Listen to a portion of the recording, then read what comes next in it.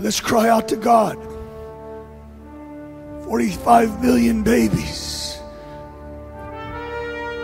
Abraham Lincoln said this: if God wills that every drop of blood drawn by the lash would be repaid by a drop of blood drawn by the sword, let it be said that God's judgments are altogether true and righteous.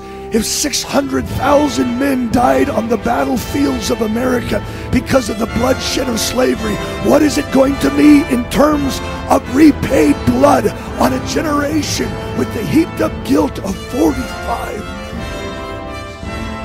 Unless we plead a better blood in mass, I fear what comes to America.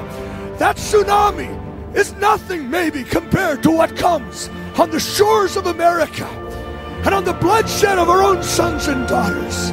Let's cry out to God, end this scourge.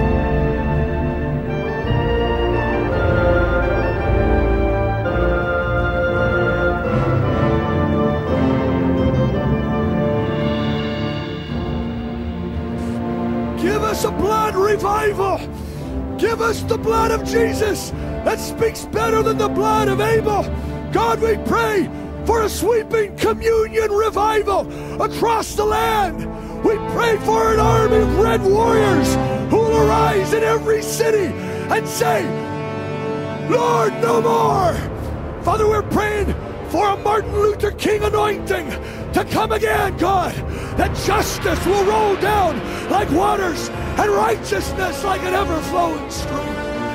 I pray today that this will be a defining moment, that in Kansas City something happened that created tsunamis of justice rolling over the land, God.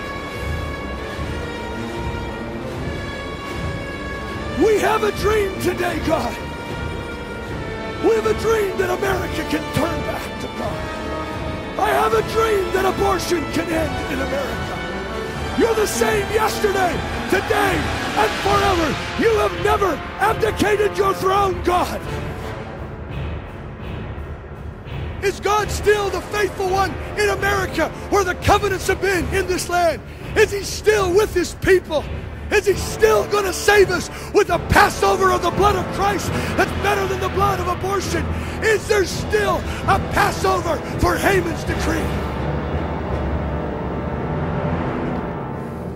I say there is a better blood.